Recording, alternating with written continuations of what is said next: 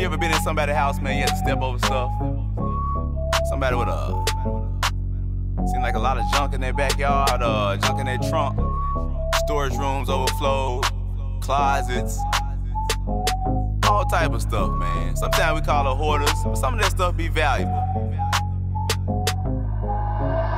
Don't call what your mama do hoarding. What?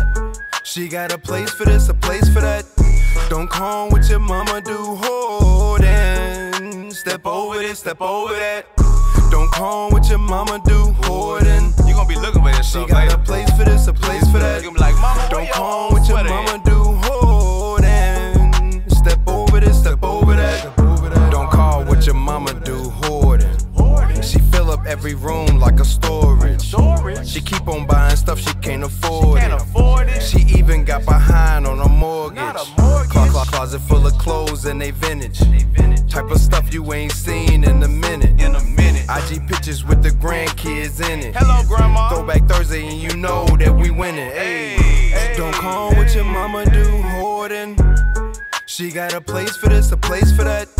Don't call what your mama do hoarding. Step over this, step over that. Don't call what your mama do hoarding. She got a place for this, a place for that. Don't call what your mama do hoarding. Step over this, step over that. So you have hoarders and you have collectors. I don't know, some people may be a hoard-lector.